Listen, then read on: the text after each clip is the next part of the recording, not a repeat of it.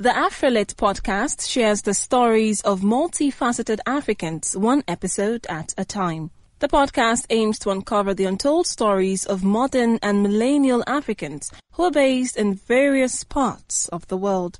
Each episode gives listeners an opportunity to learn and experience conversations that showcase who they are and their global perspectives in our ever-changing world. Be sure to listen and subscribe to the AfriLit podcast on Spotify or wherever you listen to your favorite podcast. You can also follow at AfriLit Podcast on all social media platforms.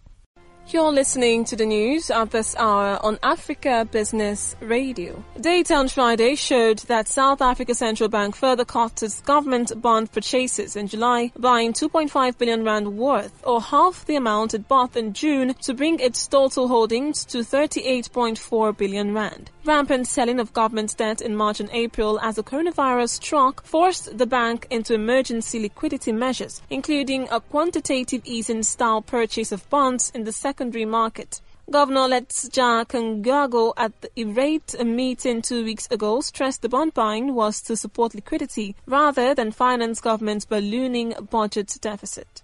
And that was the news at this time on Africa Business Radio. You can continue to listen live online at www.africabusinessradio.com or via our mobile app. I am Rachel Chijindu. Thank you for listening.